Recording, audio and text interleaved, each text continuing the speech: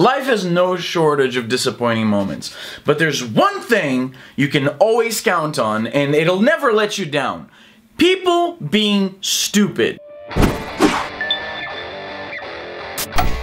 Hey everybody, how's it going? I'm Izzy, and this is the Izzy Nobri Show. If you are on YouTube right now, certainly you are aware of the Shooting Stars meme. In case you don't know, Shooting Stars is a 2009 single by an Australian band called Bag Raiders. It's a pretty decent tune, but it was mostly forgotten by pretty much anybody outside of Australia. They were never very big outside of their home country. People have since rediscovered this song because of a meme that involves taking a video of somebody just getting wrecked and then cutting out the person in the video, and then right as something happens, the beat starts, and you know, I don't have to explain it to you, and I would love to show you to exemplify what I'm talking about, but people are getting hit with copyright strikes here on YouTube for using the song. So let's try to unpack this. We're talking about an Australian band that never really had crossover success, who's now, 8 years after releasing a song, getting on the billboards.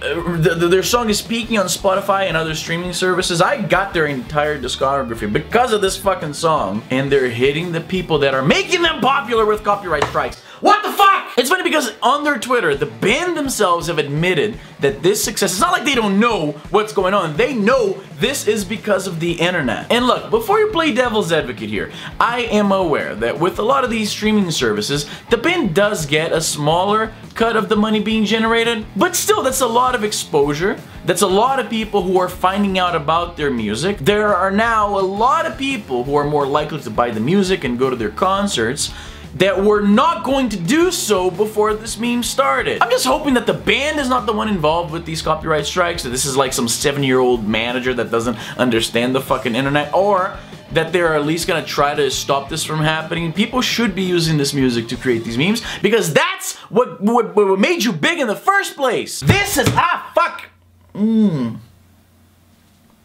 Shit. This has long been a problem with the internet. There are entities that just flat out don't understand the internet, and they are afraid that the internet, that these kids doing memes and shit, are going to take away their revenue, which is, you would think that my hand really hurts actually. Fuck.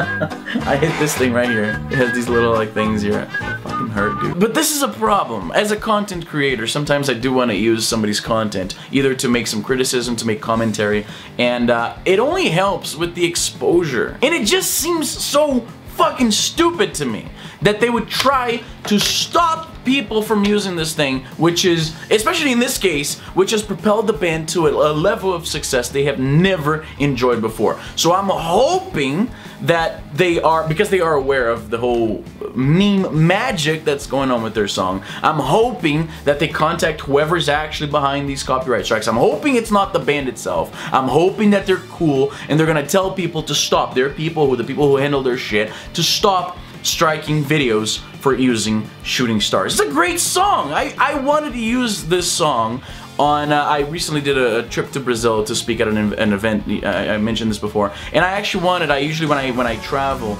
I usually do these like video compilations of, I'm gonna put in the description some videos I've done in the past. I wanted to do a similar video with Shooting Stars. I think it's a great song for a travel video, and I can't use it because I can't risk getting a copyright strike over this shit.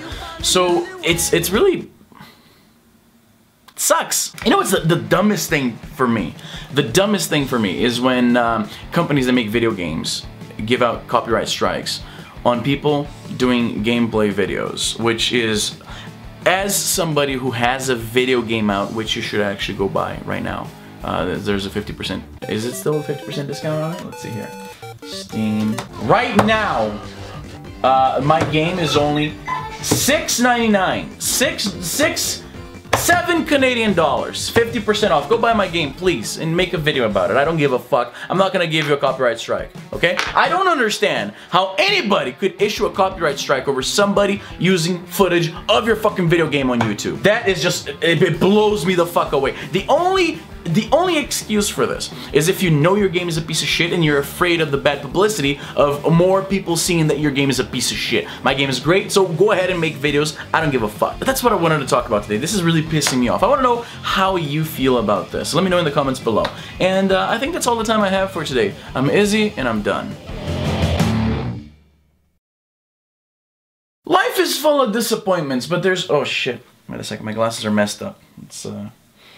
Let's clean this up. It's such a catchy song, but the thing for me is when I find a new favorite song, it's like I do everything in my power to make that no longer my favorite song, because I will listen to it on repeat obsessively for like 7 days straight, and then I just get bored with the song. Do you guys do that too? I have a feeling you do that.